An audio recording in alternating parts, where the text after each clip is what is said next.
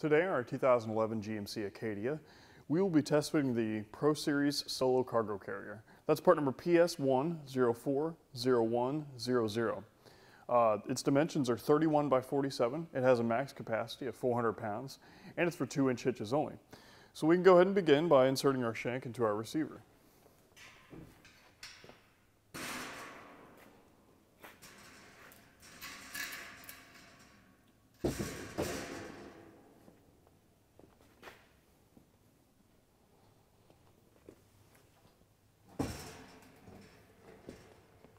We'll go ahead and line our pinholes up.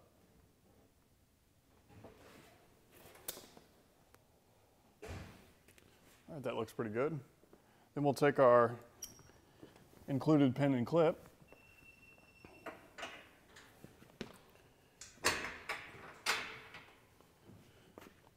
Once we get that through, we'll put a clip on, and then we'll take a few measurements.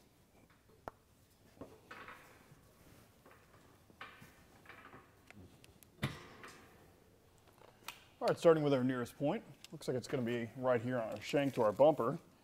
That's right about 3 inches away from there to there. Overall, we've added about 39.5 inches to our vehicle. And for our ground clearance back here, we're looking at about 18.5 inches.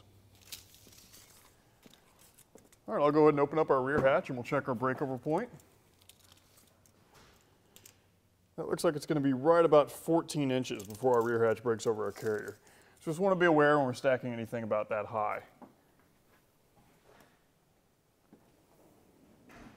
All right, one last thing I'd like to point out is you can see that our exhaust exits on our driver's side and our passenger side. And that's right about 13 inches away from our carrier. So just want to be aware of that when we're carrying any heat-sensitive materials. That's going to complete our test fit of the Pro Series Solo Cargo Carrier, part number PS1040100 on our 2011 GMC Acadia.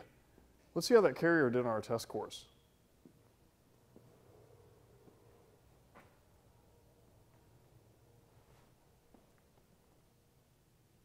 This is our test course.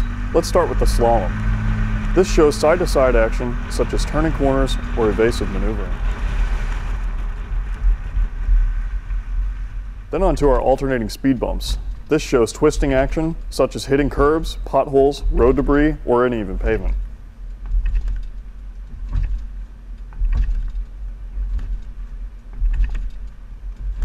And last of all, the solid speed bumps.